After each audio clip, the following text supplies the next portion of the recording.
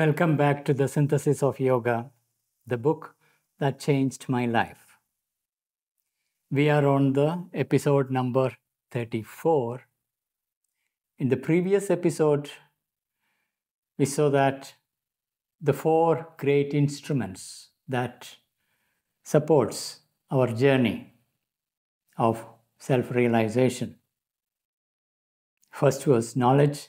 Second, the practice, the effort. Third, the teacher. Fourth, the time, of which we began elaborating. Sri Aurobindo began elaborating on the knowledge part.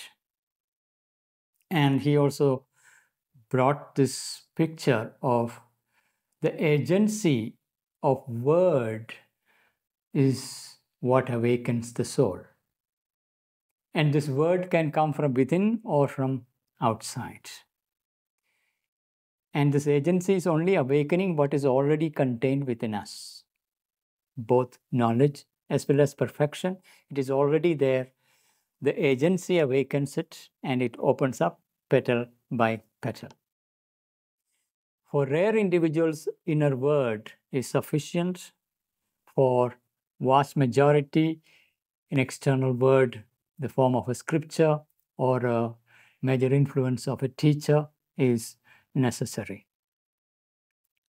And when it is a well-trodden path from the past, it gives you a safe passage and well-explored goal and well-established practices.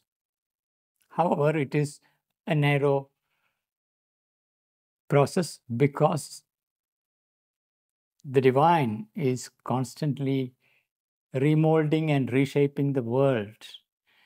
And let's now proceed on to what he is taking us into. If it is not the traditional scriptures, they have a place. Teachers, they have a place. Where is he taking us? If this is a narrow approach, what is the next? This will be explored in this episode. Let's read. And in the description, you will find the link to this chapter. We will be reading chapter 4.8 and paragraph number 7. That's where we are starting.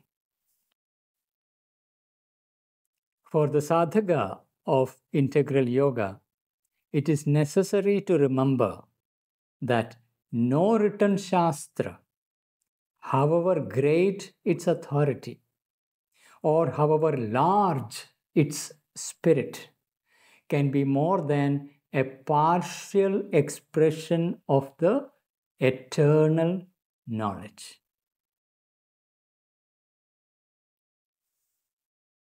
Very important statement. There is this eternal knowledge and perfection.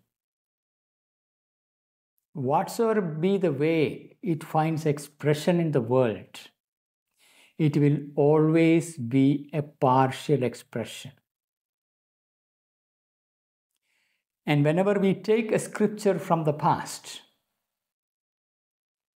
it was an expression meant for a particular period of time. And it has its limitation and applicability to that particular period of time, even when its spirit is large. This point we must remember. For the sadhaka of integral yoga, it is necessary to remember that no written shastra, however great its authority, however large its spirit, can be more than a partial expression of the eternal knowledge. We have to acknowledge this fact that it is always a partial expression of the eternal knowledge. And with that understanding, we approach the scriptures, however great the authority it is, and however large its spirit is. He will use but never bind himself even by the greatest scripture. Radical statements, yet that's what Sri Aurobindo is. He is very radical. So he is saying he will use but never bind himself even by the greatest scripture. So a sadhak of integral yoga need not bind himself to any scripture, even if it is the greatest of all scriptures. Where the scripture is profound, wide, Catholic, it may exercise upon him an influence for the highest good and of incalculable importance. So Sri Aurobindo is not saying it is of no value. It has an incalculable importance. It can bring great influence. So especially when the scripture is profound, wide, and Catholic, this may exercise upon him an influence for the highest good. It can bring great good on the sadhaka and of incalculable importance. It may be associated in his experience with his awakening to crowning varieties and his realization of the highest experience.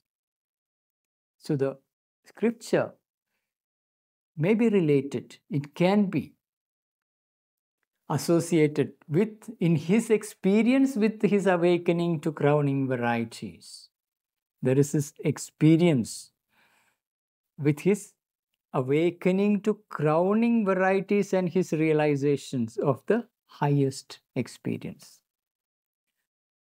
When we are going through the journey of self-realization and inner awakening, many experiences come, and many of the scriptures may be associated with that awakening of the experience. And that is a perfect possibility and very valid possibility. So, where the scripture is profound, wide, and Catholic, it may exercise upon him an influence for the highest good and of incalculable importance. His yoga may be governed for a long time by one scripture, or by several successively, if it is in the line of the great Hindu tradition, by the Gita, for example, the Upanishads, the Veda. Or it may be a good part of his development to include in his material a richly varied experience of the truths of many scriptures and make the future opulent with all that is best in the past. In Hindu traditions, we have a huge body of inherited knowledge and scriptures. Vedas, the Upanishads, the Gita, three outstanding body of knowledge. This may bring in great influence in one's awakening. So his yoga, here he is the sadhaka. His yoga may be governed for a long time by one scripture or by several successively. So we can see people taking up the Gita, going deep into it, then taking up Upanishads, going deep into it. Even within Upanishads, there are many of them. One by one can take up successively, going into the depth of these scriptures and reaffirming the experience represented by these scriptures. These are all part of the process. His yoga may be governed for a long time by one scripture or by several successively. If it is in the line of the great Hindu tradition, by the Gita, for example, the Upanishads, the Veda. Or it may be a good part of his development to include in its material a richly varied experience of the truths of many scriptures and make the future opulent with all that is best in the past. So one can also bring in multiple scriptures to have a rich variety of perspectives and experiences in one's own journey. All that is gathered in the past can be assimilated by the present sadhaks. But in the end, he must take his station or better still, if he can, always and from the beginning, he must live in his own soul, beyond the limitations of the word that he uses. So on one hand, the word is the agency of awakening. On the other hand, one must go beyond the word one uses, whether it is inheritance from the past and its scriptures and a particular expression we find in the scriptures, all that are very, very helpful. But eventually one must transcend the word and start living in one's soul beyond the word that is formed, articulated in the past. Live in the experience of the soul. This is the most important thing for a sadhak. So in the end, he must take his station, or better still, if he can, always and from the beginning, learning to live one's own soul. From the beginning, he must live in his own soul, beyond the limitations of the word he uses. You may use a scripture, you may use a word to enter into experience, but one must transcend the word and enter into the experience of that which the word represents. The Gita itself thus declares that the yogin in his progress must pass beyond the written truth. Shabda Brahmati Vartate. Shabda Brahma Ati Vartate.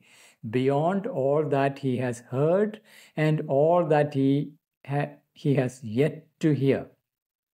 Shrotavyasya Shrutasya Cha. Shrotavyasya Shrutasya Cha. That is, beyond all that he has heard and all that he has yet to hear. So one must go beyond the word. No matter how profound a scripture is and how profound the word that you heard, one has to transcend the word and unpack it and enter into the experience and live in the soul of it.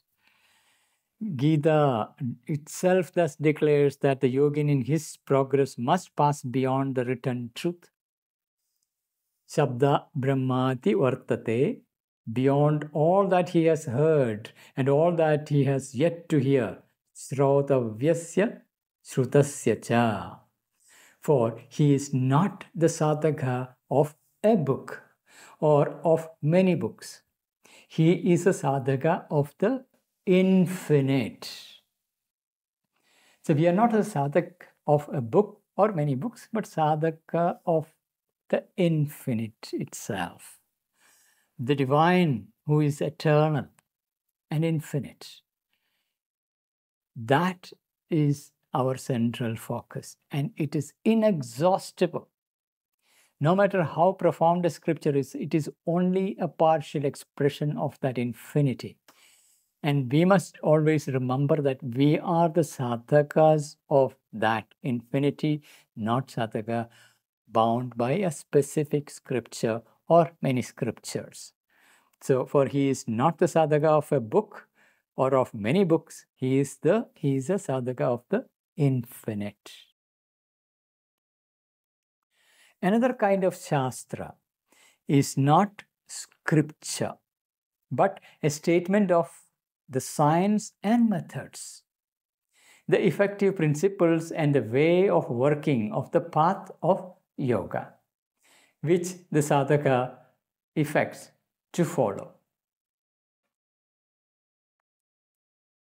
Patanjali's Yoga Sutra, for example, it's a science and method of entering into inner realization. So that's the type of scripture. Another kind of scripture. Another kind of shastra is not scripture, but a statement of the science and methods the effective principles and the way of working of the path of yoga, which the sadhaka elects to follow. So there is scriptures, and then there is the scientific methods and processes. So some books are giving the methods and processes. Some are giving the philosophical truths and the experiences, illustrating the experiences that one goes through and illustrating the nature of reality, truth of reality, and some focus on the method of accessing that reality. So another kind is of Shastra is not scripture, but statement of the science and methods, the effective principles and way of working of the path of yoga, which the sadhaka elects to follow. Each path has its Shastra, either written or traditional, passing from mouth to mouth through a long line of teachers. So this had been the case in India. From teacher to student, generation after generation, the knowledge was transmitted initially as oral tradition and then increasingly in the written form. So each path in India we have a large number of paths. Each path has its own Shastra, either written or traditional, passing from mouth to mouth through a long line of teachers. In India, a great authority, a high reverence, even is ordinarily attached to the written or traditional teaching. Wherever you go in India, spiritual institutions, you will find the great reverence given to the traditional teachings and scriptures and teachers. So this is very common. A high reverence even is ordinarily attached to the written or traditional teaching.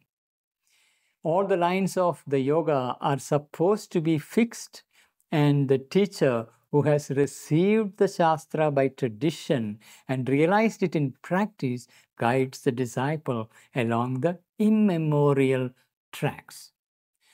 So once a founding yogi discovers a path and codifies the method and process and hand it over generation after generation, hundreds of yogins follow, and it become a well-established path. And that become a scriptural standing book, which is highly revered and repeatedly used to re-establish, reconfirm that experience and the validity of the path. You follow the process, reaffirm in your own experience what was gathered by the original founding members. And many traditions build on it layer after layer, because every new traveler discovers something new. So all the lines of yoga are supposed to be fixed, and the teacher who has received the Shastra by tradition and realized it in practice guides the disciple along the immemorial tracks. So many of the paths are almost like fixed. So this is the full realization, there is nothing beyond it. And every follower is trying to arrive at that one particular experience and reaffirm through one's own experience what that particular school represents. And it is an immemorial track where hundreds and thousands of yogins have walked. One often even hears the objection urged against a new practice, a new yogic teaching, the adaptation, the adoption of a new formula. It is not according to the Shastra. So when people are bound to specific tradition, especially when it is really old and thousands have validated, tested and proven the experience, it is well established, well known. Then when a new teaching comes, then you have to face the objection that it is not according to Shastra, because you are developing something new which is not in alignment with the Shastra. And that is also very common to be found in traditional pathways. One often even hears the objection urged against a new practice, a new yogic teaching, the adoption of a new formula. It is not according to the Shastra. But neither in fact nor in the actual practice of yogins is there really any such entire rigidity of an iron door shut against new truth, fresh revelation, widened experience. So in the actual practice of yoga, such iron doors really doesn't exist. That prevents you from having new experiences, new wider experiences, new realizations, new discovery, new truth. This is always possible in the actual practice of yoga. So neither in fact or in the actual practice of yogins is there really any such entire rigidity. No such rigidity is to be held. And in the practice, you cannot have such a rigidity of an iron door shut against new truth, fresh revelation, widened experience. Especially when the world is evolving, collectivity is evolving, there is always a new expression of the eternal truth. The written or traditional teaching expresses the knowledge and experience of many centuries, systematized, organized, made attainable to the beginner. Its importance and utility are therefore immense. So there is tremendous utility for that systematized knowledge, body of knowledge gathered, systematized, organized by the yogins who went before us. They have given us a huge body of inherited wisdom, systematized, and it has great importance and tremendous value. It is not to be put down. It is our stepping stone. These are the great pathways already well tested and proven, which can be utilized. Its importance and utility are therefore immense. But a great freedom of variation and development is always practicable. That is something we need to keep in mind. A great freedom of variation, whatever be the pathway and practice we follow, a great freedom of variation from what is established. And variation and development is always practicable. As I mentioned, because the world is changing, social context is changing, variations will be always necessary. Even so highly scientific a system as Raja Yoga can be practiced on other lines than the organized method of Patanjali. So this is Patanjali's Yoga Sutra, and the Raja Yoga method is one of the most popular and well-established path. And it is perfectly possible to practice Raja Yoga in ways that are quite different from the methods given by Patanjali in his Yoga Sutras. So one must be open to the variations and possibilities. Even so highly scientific a system as Raja Yoga. Raja Yoga is highly scientific, systematized, rational, organized. Can be practiced on other lines than the organized method of Patanjali. Each of the three paths of the Trimarga. Trimarga is path of knowledge, path of works, path of love. Breaks into many bypaths which meet again at the goal. So, Trimarga, these three pathways have many sub-pathways. They will eventually all come together again at the goal. The general knowledge on which yoga depends is fixed. The general knowledge on which yoga depends is fixed.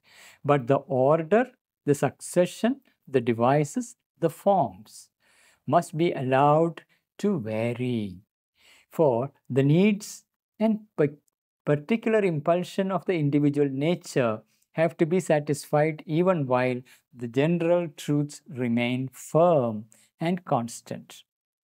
So there is the goal of yoga, of self-realization, self-transformation, that remains fixed.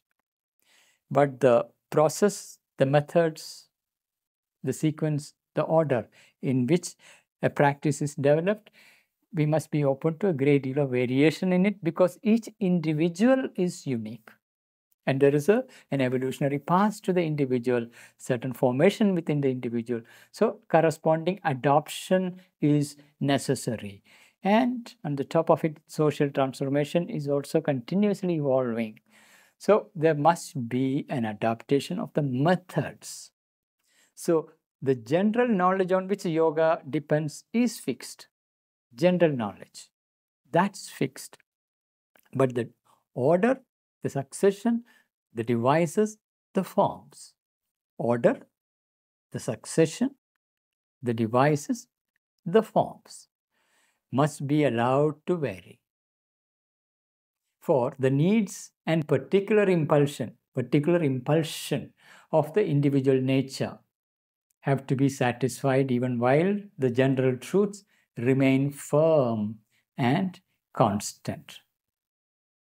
So that degree of flexibility we need to keep in mind when adapting, when looking at the paths that are available to us, the methods that are available to us, even when we are developing a method for us in our own journey.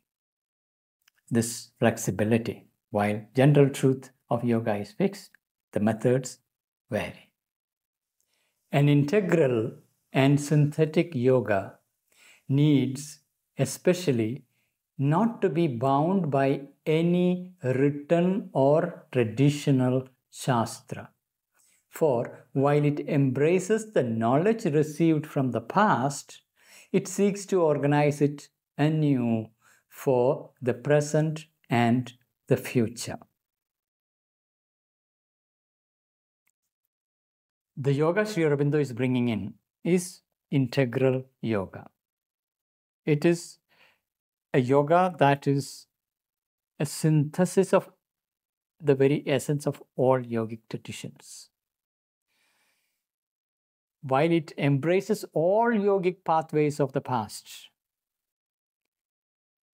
it is also at the same time reorganizing and re-articulating in new ways and in new forms the eternal truth, because of our collective evolution and the stage we have reached, and it requires new forms of expression. So it's not binding to the traditional pathways. There is something new that is getting added to the entire evolutionary journey. Therefore, an integral and synthetic yoga needs especially not to be bound by any written or traditional shastra. Written or traditional shastra. What we need to remember while respecting and honoring every great scripture is that these scriptures, these great teachings from the past, emerged in a social context, part of a particular collective evolution, and the very forms in which it is cast was meant for that particular period of time. While essential truth is eternal, the outer form of expression was belonging to that particular period of human history or national history. So this historic outer layer has to be recognized, and we need to go into the essential eternal truth, and it has to be given modern contemporary expressions so that the truth revives itself with a fresh lease of life in whole new form. And this had been happening throughout the last 5,000 years of India's spiritual development. There was a Vedic tradition. Vedas are expressed in a certain way. Then that knowledge was lost, and again it was recovered and given new form in the Upanishads. Then again it was given later form in the Gita. Meanwhile, parallelly, many other new religions that emerged all gave new forms. The Vedanta. Then later, Tantra, Puranas, they all took new expressions, new forms to the very ancient eternal truth. So there is a constant renovation, renewal, rejuvenation, recasting, which we must keep in mind. Needs to especially not to be bound by any written or traditional shastra, for while it embraces the knowledge received from the past, our integral yoga embraces the knowledge received from the past, it seeks to organize it anew for the present and the future. There is a present day reality and there is an emerging future requirements. So accordingly, there is a recasting of the ancient knowledge. But in order to recast, first one must have the inner experience in its richness, in its fullness. Then only one has the adhikara, the authority, the right to actually recast, even the capacity to recast. An absolute liberty of experience and of the restatement of knowledge in new terms and new combinations is the conditions of its self-formation. The self-formation of the new yoga, this integral yoga, what Aurobindo is bringing in, demands an absolute liberty of experience. First condition, absolute liberty of experience. Unless we have experience, there is no true knowledge. And experience we need not limit to anything that is already well established and well known. There must be an absolute liberty so that one can explore the unexplored. So an absolute liberty of experience and of the restatement of knowledge. Knowledge thus gained through experience, we can restate in new forms. In new terms and new combinations is the condition of its self-formation. There is a self-formation. It is born from the self and it gives itself a form suitable to the time period in which this revelation, the new revelation, new expression takes its birth. Seeking to embrace all life in itself, it is in the position not of a pilgrim following the high road to his destination, but to that extent at least of a pathfinder hewing his way through a virgin forest.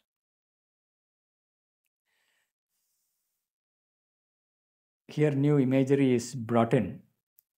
You're also a pathfinder because in the course of yoga, there is a progression in the yogic or spiritual evolution of individual and the collective. And in nature's evolution, nature adds new layers, new possibilities, and that requires pathfinding towards it. This is where there is an exploration of a virgin forest. That is the imagery Aurobindo is bringing in, pathfinder hewing his way through a virgin forest. So let me read this again. Seeking to embrace all life in itself, it is the position, it is in the position not of a pilgrim following the high road to his destination. A pilgrim is following a path that is already well laid to a specific destination. Path is known, destination is known. Whereas when a new layer in the evolution is to be added, path is unknown, even the form it takes is unknown. So there is a pathfinder's work there. So Sri Aurobindo's integral yoga is essentially looking at, on one hand, embracing all that is inherited from the past. On the other hand, what is in store in future? What is the new step in evolution that nature is attempting through humanity at this juncture of time? And that requires hewing the path towards that unknown destination.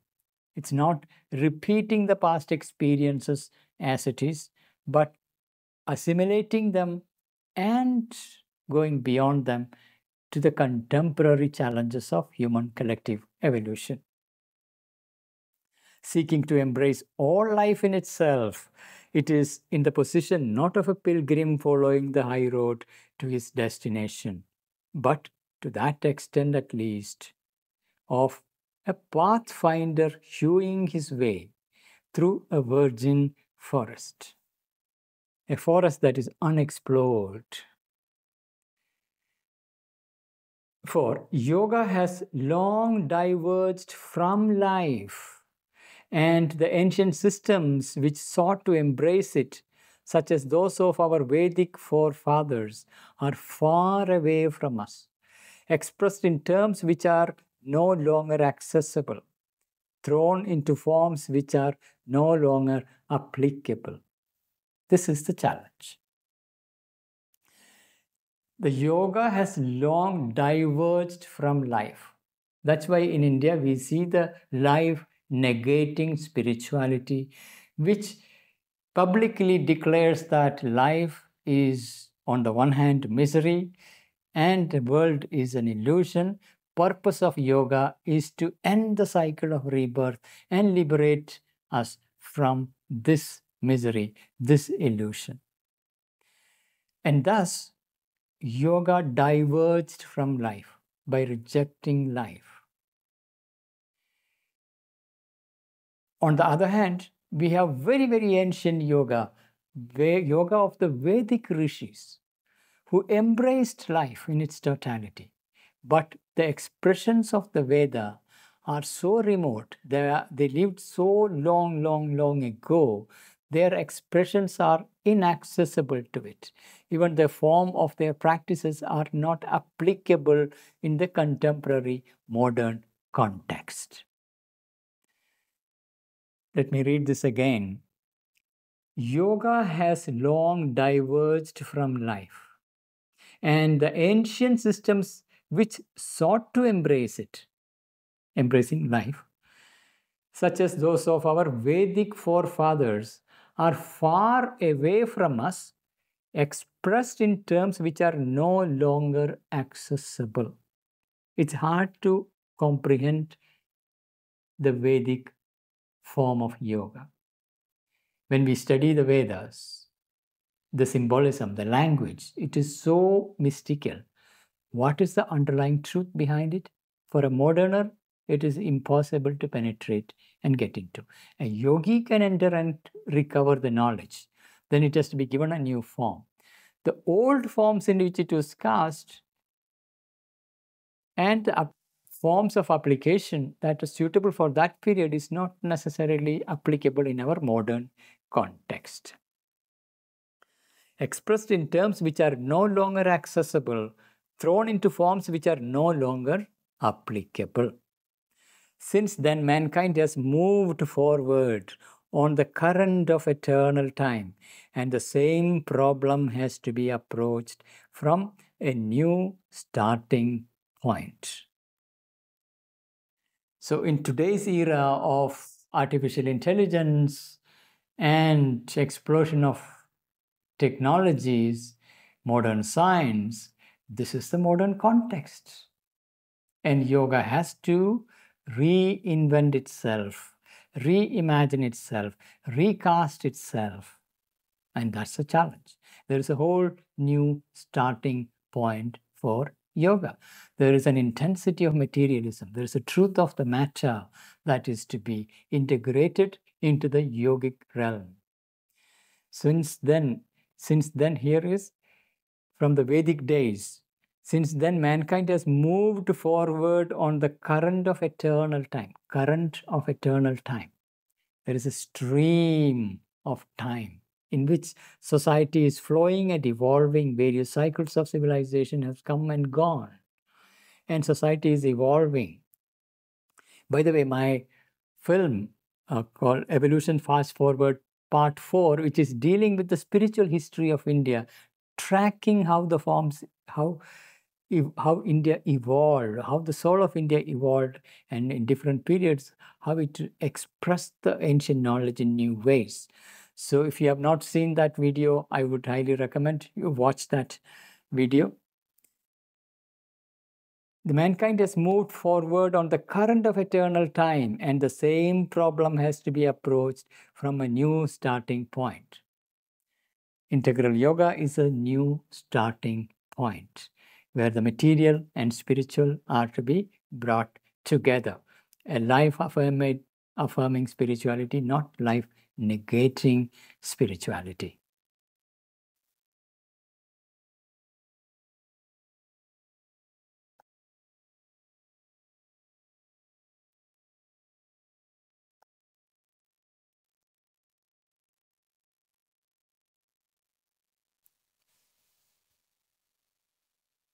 By this yoga, we do not only seek the infinite, but we call upon the infinite to unfold himself in human life. Call upon the infinite to unfold here upon human life. So on one hand, we seek the infinite, then we bring the infinite into our human life to transform earthly life. This is where it differs from the liberation spirituality, which considers earth and life as misery and an illusion from which where we need to exit. That's a life-negating spirituality. Our yoga is not only seek the infinite, but we call upon the infinite to unfold himself in human life. Therefore, the Shastra of our yoga must provide for an infinite liberty in the receptive human soul.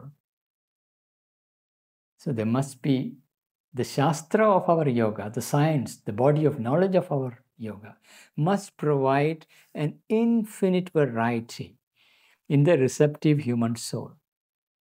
It has to be supple, flexible, and of infinite variety. A free adaptability in the manner and the type of the individual's acceptance of the universal and transcendent into himself is the highest condition for the full spiritual life in man.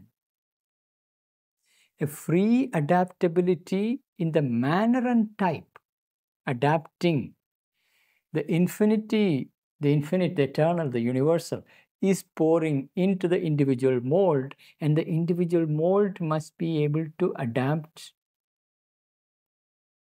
to that pouring. Free adaptability in the manner and type of individual's acceptance of the universal and transcendent into himself is the right condition for the full spiritual life in man. So that to which we are opening will be pouring into us, and that will shape and decide, an infinite variety of methods and processes will be unfolding naturally. And that's right condition. That's the way this yoga can unfold. Vivekananda pointing out that the unity of all religions must necessarily express itself by an increasing richness of variety in its forms, said once that the perfect state of that essential unity would come when each man had his own religion, when not bound by sect or traditional form, he followed the free self-adaptation of his nature in his relations with the Supreme. Usually when we say religion, we think of 3-4 major religions. The deeper truth as we go spiritually evolved as we spiritually evolve, is to really see that each person has his own religion. Here, the word religion does not mean any of the traditional forms. It is your direct approach to the divine.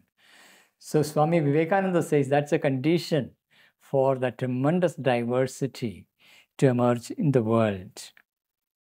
The unity of all religion must necessarily express itself by an increasing richness and variety of its forms.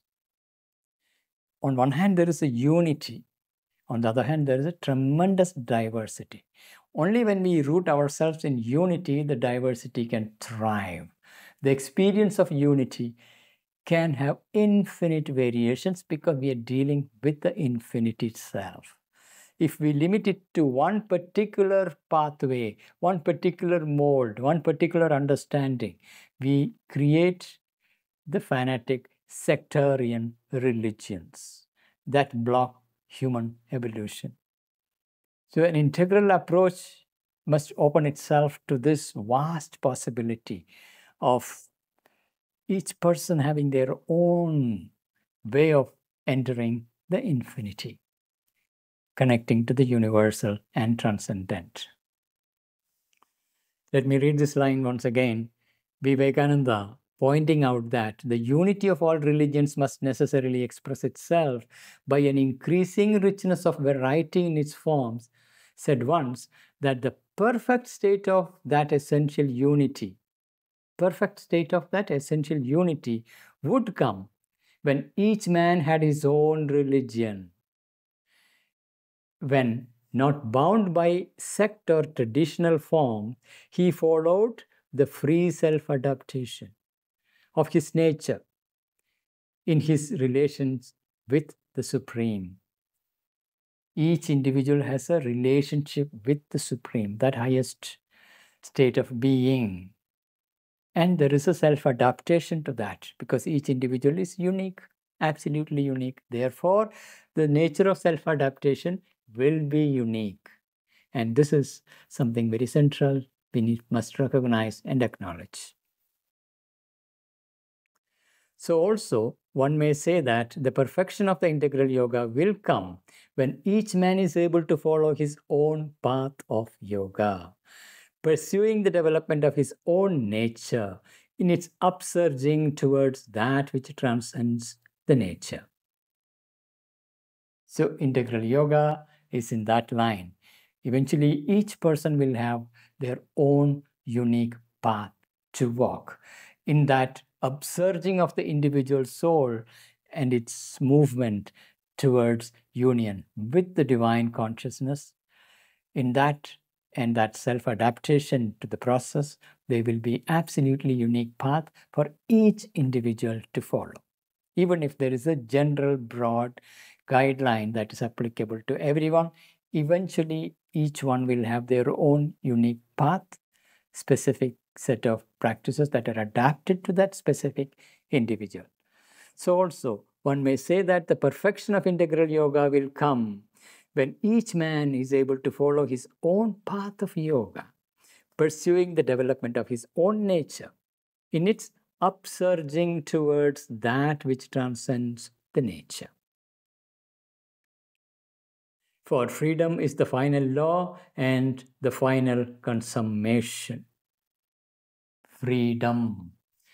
The nature of the spiritual existence is of absolute freedom. So there is this freedom is the final law and last consummation. We enter into infinity of freedom. That the very law of freedom, that's the very nature of this deepest, highest reality, and it will find its expression in our life. Meanwhile, certain general lines have to be formed, which may help to guide the thought and practice of the sadhaka. General lines. But these must take as much as possible the form of general truths, general statements of principle, the most powerful broad directions of effort and development, rather than a fixed system which has to be followed as a routine. So Sri Aurobindo is very careful from the very beginning to not to create a fixed system and a routine, because the tendency is that eventually it will fossilize, freeze, and become a religion. Things become a fixed mold and lose its relevance as society evolves. To prevent that fossilization, for the truth to revive itself and remain fresh, better avoid that fixed routine system that everyone must follow exactly. Instead, lay down the general broad lines and directions. These must take as much as possible the form of general truths, general statements of principle. Statements of principle. The most powerful broad directions of effort and development, rather than a fixed system which has to be followed as a routine. All Shastra is the outcome of past experience and a help to the future experience. It's an aid and a partial guide. So we acknowledge that all Shastra is an outcome of past experience. It will definitely help us in the future experience, but it's only an aid and a partial guide. It puts up signposts, gives the names of the main roads and the already explored directions, so that the traveler may know whither and by what path he is proceeding. So that's the function of the Shastra. It puts up the signboards, point the roads, main pathways to take, so that the traveler on the path would know where he is going. That's its role. So it's an aid and a partial guide. It puts up signposts, gives names of the main roads and the already explored directions, so that the traveler may know whither and by what paths he is proceeding. So you will find in various practices, various stages of growth marked. At this stage, this will be the experience. At this stage, this will be the experience. At this stage, this will be so and so, so that you can validate through your own experience what past yogins have gathered and given. And even in this integral yoga, articulation of the broad general directions and the methods and principles, not a fixed system to be followed. It gives you the road signs and the pathways to take and know where you are in the journey. But exact methods, everyone has to fine tune or design on the way. And that will be done by the great wisdom that takes you up in the process. The divine teacher, secretly dwelling within you and in all, will shape you and will give you the method suitable for your particular period of journey, particular personal requirement. The rest depends upon personal effort and experience and upon the power of the guide. So the Shastra can provide broad signposts, roadways to take and name them, show them this is the way to go. Actually walk on the path, there is the personal effort and experience and upon the power of the guide who will be leading you on the path. So that's where the strength and limitation of the Shastra is, the written Shastras. And what Sri Aurobindo recommends is to go for the Shastra that is the eternal Veda, secret in the heart of every thinking and living beings. That is ever fresh. That's the true knowledge, source of knowledge, and from there everything comes. Then there is a well-established traditional pathways, scriptures, all that. which are partial expressions, which will help, but we must be careful. We must be aware that there is a limitation. These are all partial expressions. There are always new articulation, new expression possible. And therefore, integral yoga need to look at the broad directions to walk, not a routine system. And the rest is our personal effort and experience, and of course, the power of the guide. So with that, we come to the end of this episode. Please do share your feedback, your suggestions, your insights, and also ensure you have signed up for this channel so that you get the notifications. See you next week. Thank you.